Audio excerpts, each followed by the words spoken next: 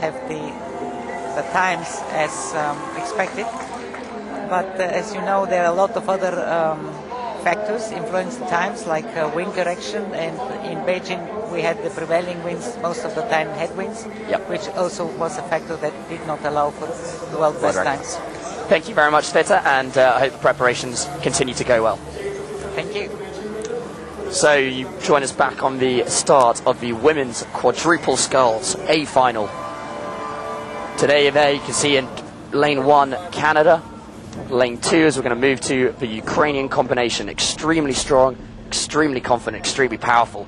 Great Britain, of course, now world champions. After, if you heard our discussion earlier on, they got promoted to gold medal position after the disqualification of one of the Russian athletes.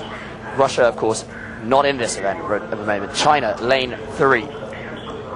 Welcome back to my co-commentator. Great Britain there, world champions. A lot of expectations from the women's squad. This is the lead boat. Great Britain there, stroked by Annie Vernon, 3-seater Frances Horton, Debbie Flood in 2, Catherine Granger in the bow seat. Lane 5, Germany, Catherine Boron, the great old dame of the sport, the women's sculling, and the real talisman of the German sculling team. Catherine Boron in the bow seat, Manuela Lutzer in 2, Britta Oppelt in 3, and Stephanie Schiller in the stroke seat. USA, lane 6 on the outside, Leah Purnell from bow, Leanne Malkos, Kristen Brown, and Ellen Tomek in the stroke seat. And looking a little nervous.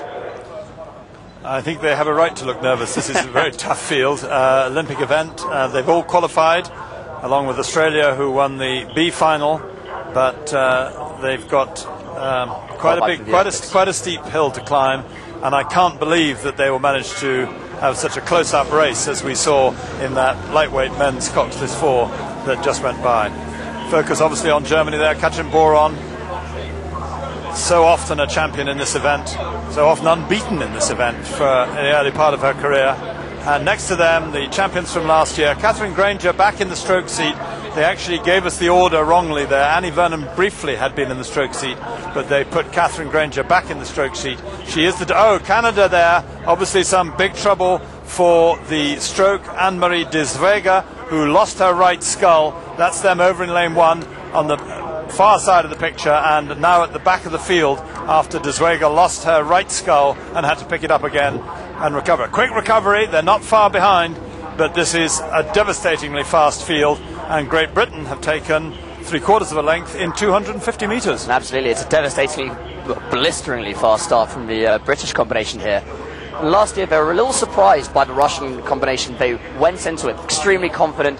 They were absolutely devastated to lose on home turf, having been world champions before, sculling at 38.5 strokes a minute, which is high, but it's really working as they stretch out to over a length's lead. Catherine Granger there, re-promoted to the stroke seat after a little bit of illness, and looks to be sculling and leading this crew absolutely fantastically. Granger, definitely the crew maker. She won a silver medal in the quad with a completely different crew in Sydney Olympic Games, and she's been the crew maker right the way through all her pairs and quads and other boats that she's been in. She tried the single, can't quite make it there, but there they are, 2.78 seconds up in 500 metres off China and Germany in 3rd place. German quadruple sculls tend to get out in front and lead if they're going to win. They're not crews which tend to come from behind, so they've got a bit of work to do. And China, which beat Great Britain at the Lucerne Regatta and caused a good deal of upset and a certain number of tears, are half a length of open water adrift, something like that. This is an absolutely phenomenal start. I cannot really describe how amazing this is to have the Great Britain quad this far out in front of what is an absolutely fantastic field. It's not as if this is a heat, or there's a huge disparity in terms of medals, in terms of pedigree, in terms of just aptitude, but this British crew are absolutely destroying the field now. A length, almost 2 lengths to the good here. I almost said it was an Australian performance, and of course they do have an Australian coach in Paul Thompson, so they are, as the Australian pair was yesterday, just taking this field completely controlled. And there is Katrin Boron now back in 2nd place. They've passed China, and we have China being threatened, I think, by Ukraine in lane 2, and we'll see whether Yana Dementieva of Ukraine has got a smell of the Chinese and might think it's worth having a go at them. Canada, out of it early on with that early crab and the loss of a skull, back in contention.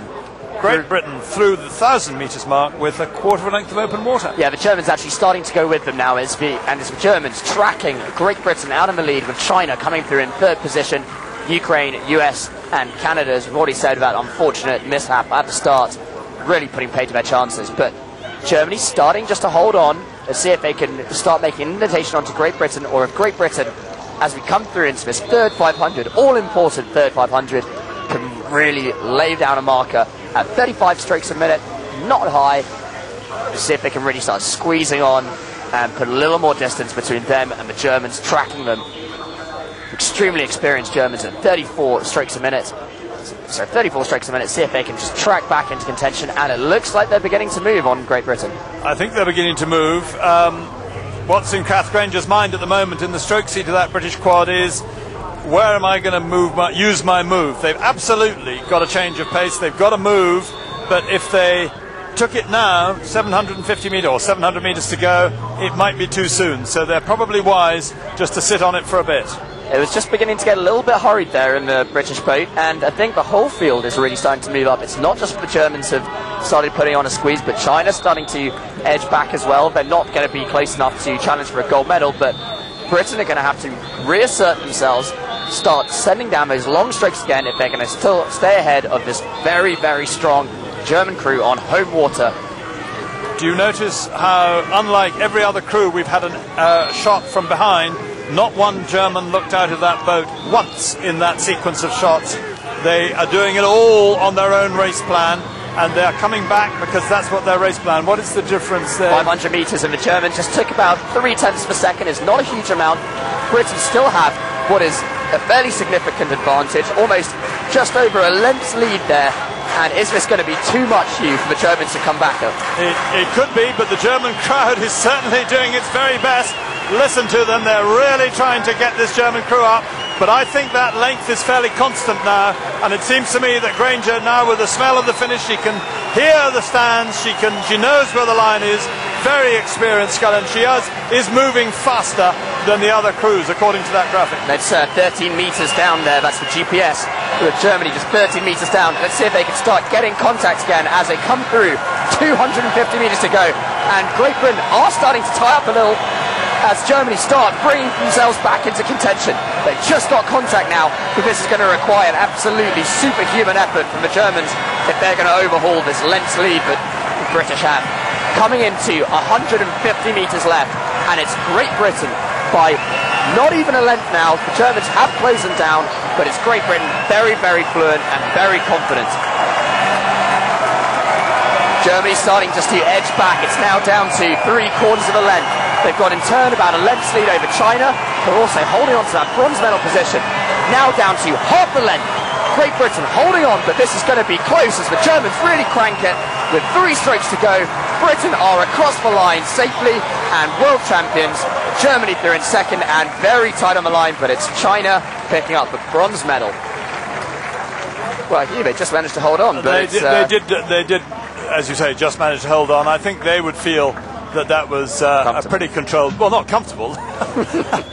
Look at them. Debbie Flood there laid out flat on her back. But I think that they would feel that was in control.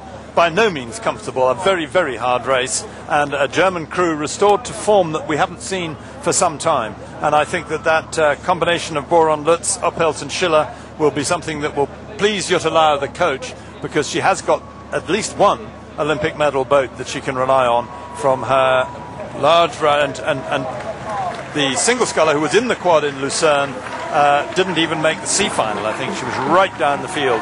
Suzanne Schmidt. So there we have confirmation. 2 point, no, a bit less than that, but 1.21.